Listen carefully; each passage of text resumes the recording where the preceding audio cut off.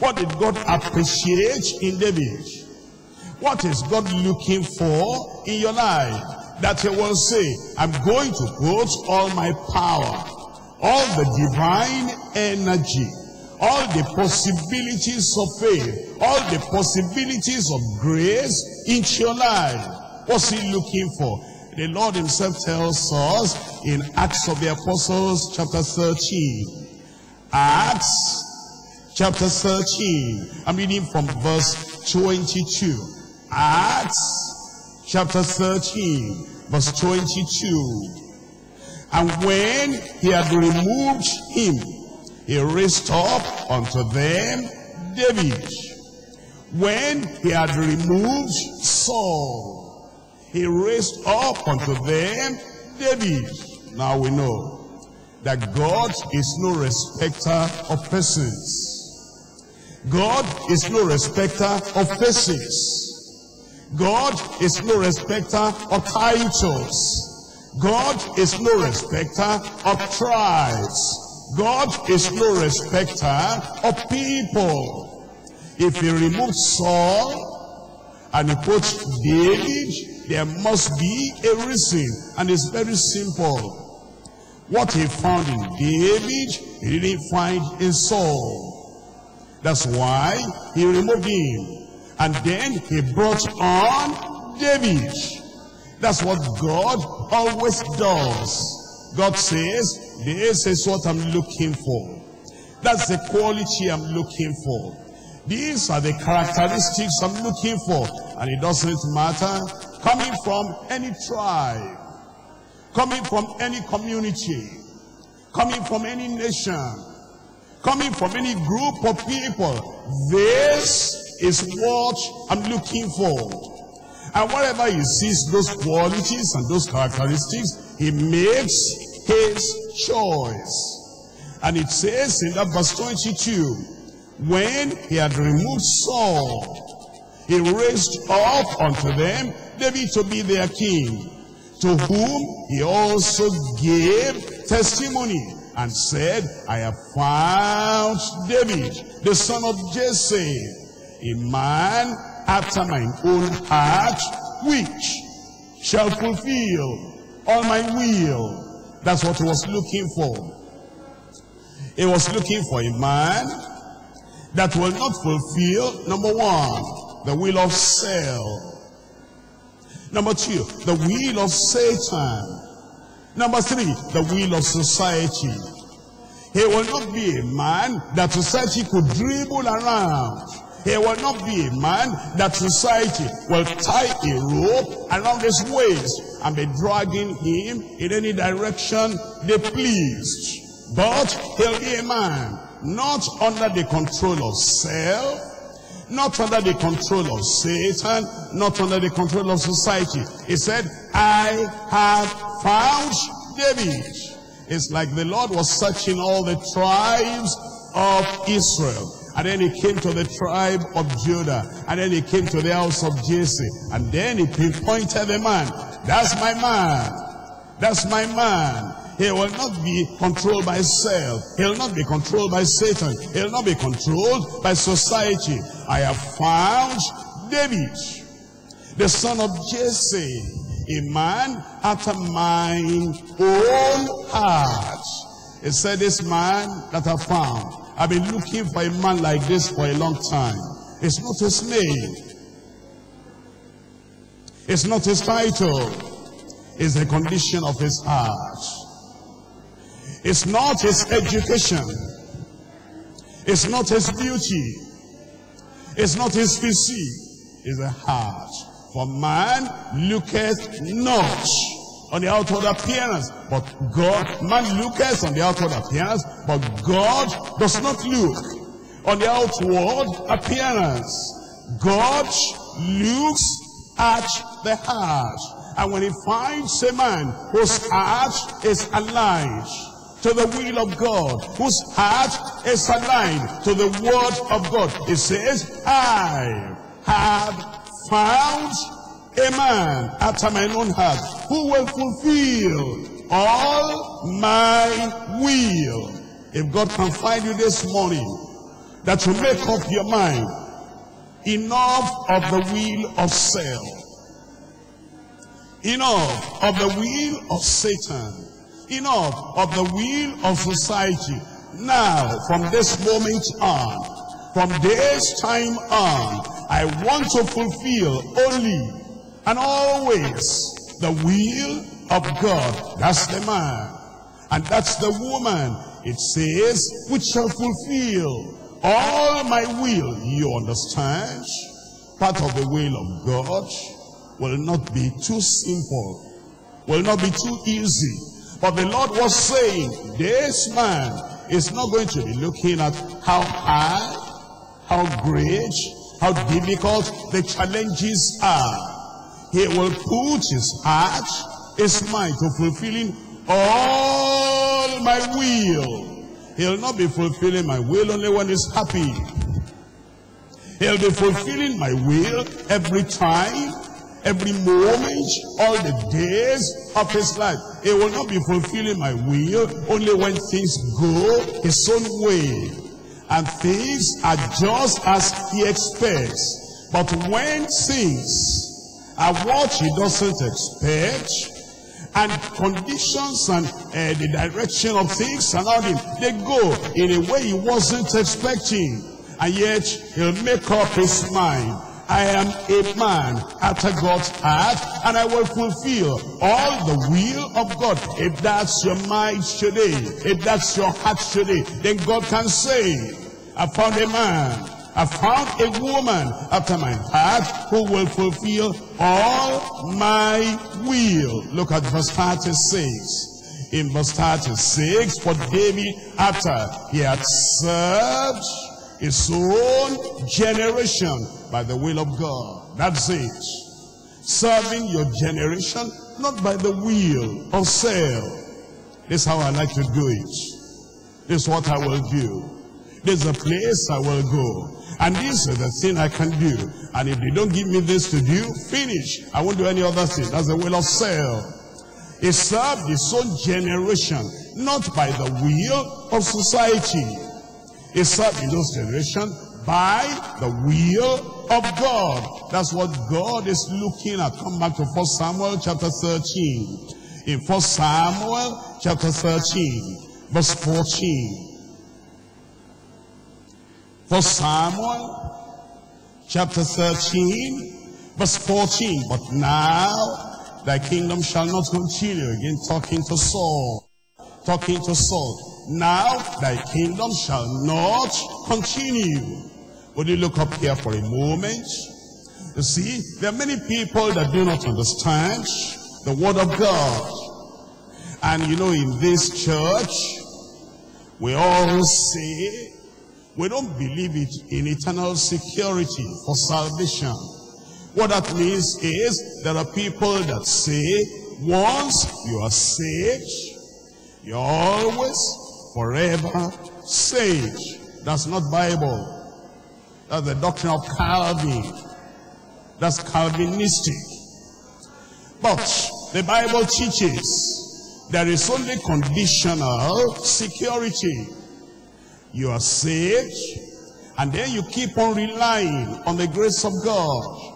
You keep on relying on the strength of the Lord from within, so as to walk and to live in the will of God, in the word of God. Conditional security, not eternal security for salvation.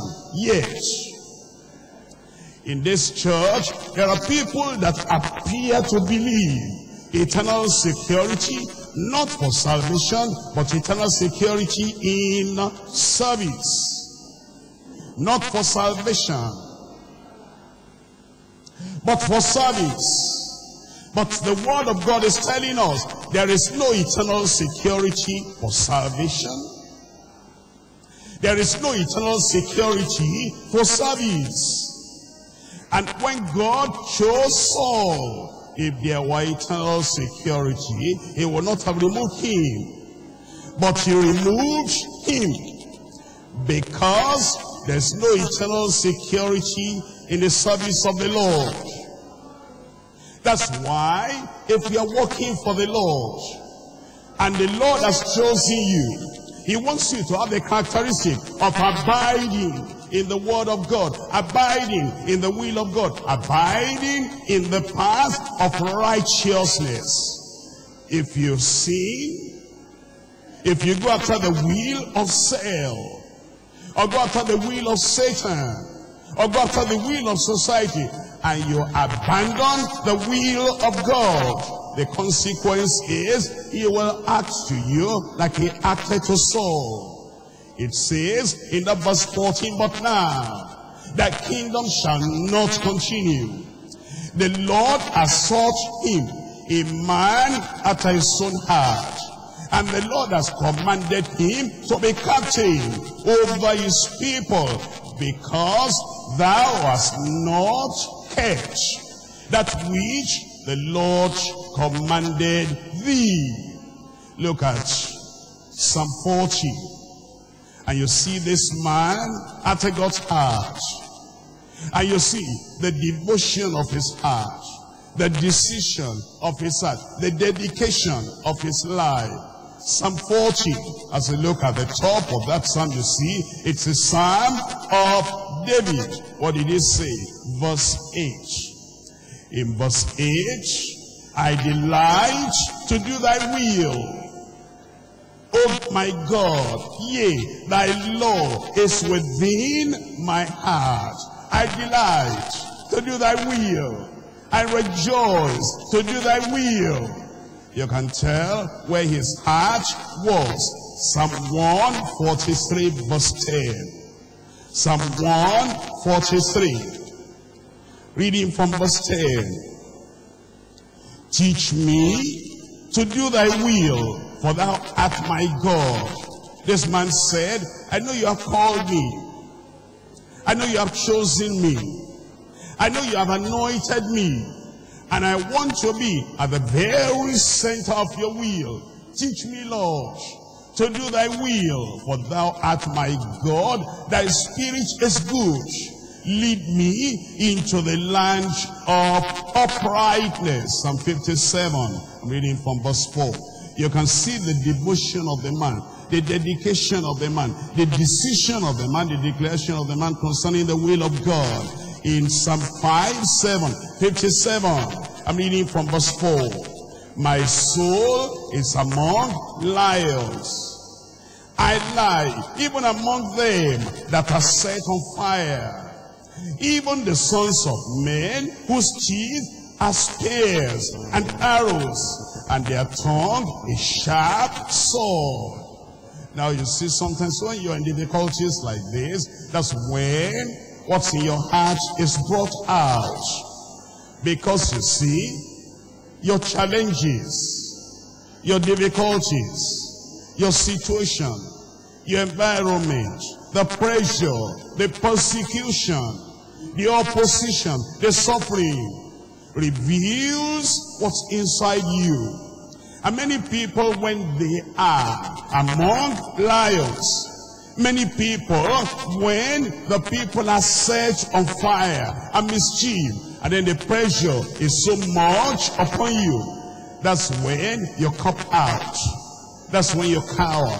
That's when you become like a coward. And then you cannot say, I know I'm called because I want to be in the will of God. I know I'm chosen because I want to be in the will of God. I know I'm anointed because I want to be in the will of God. And this time of challenge, this time of persecution, is not the time to cringe, and it's not the time to crawl. It's not the time to compromise. You see, this man, even though he was among lions and among the people that are set on fire and set on mischief, yet you know what he said? But thou be thou exalted, O God, above the heavens.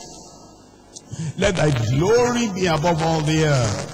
They have prepared a net for my steps. My soul is bowed down. They have digged a pitch before me, into the midst whereof they are falling themselves. Now verse 7. My heart is fixed, O God, my heart is fixed. It said, even though the challenges are there, Even though the persecutions are there, even though the oppositions are there, even though the lions appear to be coming at him, he said, all the same, my heart speaks, oh God, my heart speaks. I will sing and give praise. That tells us then, this was a man totally given to doing the will of God. Psalm 101, Psalm 101, verse 2. In Psalm 101, verse 2, I will behave myself wisely, in a perfect way. You see the decision of the man. These are the characteristics of an unconquerable David. And if you are going to be unconquerable in your life, if you are going to be unstoppable in your life, that Goliath cannot stop you, the Philistines cannot stop you, the opposition cannot stop you, the difficulties cannot stop you, the challenges cannot stop you, the difficult situations cannot stop you. If you're going to be unstoppable and unconquerable, here is what you have to have in your life, in your heart. I will behave myself wisely in a perfect way. Oh, when will thou come unto me? I will walk within my house with a perfect heart. I will set no wicked thing before mine eyes. I hate the work of them that turn aside. It shall not cleave to me. A froward heart shall depart from me. I will not know a wicked person. That means I will not give recognition to a wicked person. In verse 5, whoso privately privily slandereth his neighbor, him will I cut off. He'll not be my associate, my friend, my acquaintance. Him that has an high look and a proud heart will I not permit, will I not allow, will I not suffer. Mine eyes shall be upon the faithful of the land. It says, I'll be looking for people to surround me. They'll be faithful people. I'll be looking for people to support me. They'll be faithful people. I'll be looking for people to come alongside of me. They'll be faithful people. I'll be looking for people to carry the load with me. They'll be faithful people. You know, that's the mind of a person that wants to be unconquerable. It says, mine eyes shall be upon the faithful of the land, that they may dwell with me. He that walketh in a perfect way, he shall serve me. He that walketh deceit shall not dwell in my house. He that telleth lies shall not tarry in my sight. So we find the testimony of God concerning this man. And we also find the explanation of his life, the way he decided he was going to live his life out. Those characteristics are what the Lord is looking for today. I pray he will find them in you. I said he will find them in you. Now we come back to what actually made him unconquerable. What